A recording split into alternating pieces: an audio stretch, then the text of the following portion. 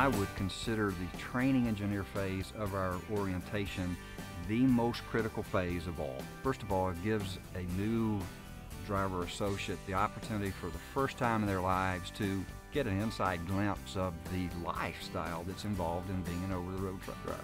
A training engineer would pick up his student or her student, and you would go out and just teach that student how to haul freight. How to get the job done. How do they look at the work assignment? How to work the MCP 200 Qualcomm. How do they log within the hours of service? We even get into lifestyle of how you should live and conduct yourself.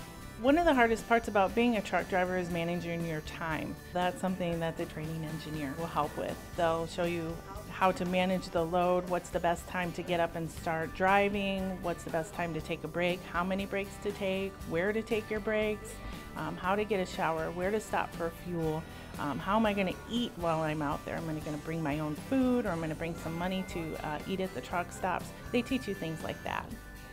Quite often our training engineers will say, all right, let me teach you how we do things in the real world. There's no question that in the training academies it's very sterile, very protected, it's very predictable. That's not the case over the road.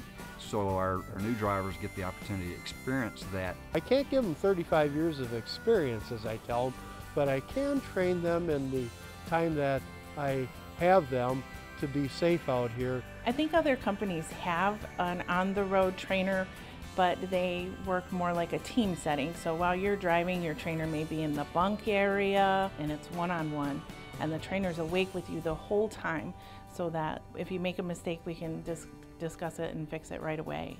I give the students my cell phone number. I ask them to call me anytime they have any questions, and sometimes some of them are calling me every day for a while. That is one of the most valuable relationships that a student has while they're in training, because that is your buddy, that's your mentor.